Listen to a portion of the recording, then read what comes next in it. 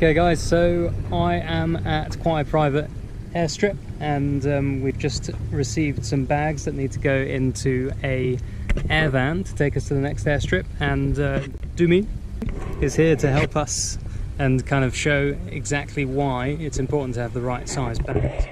So as you can see, nice soft bag. Yep.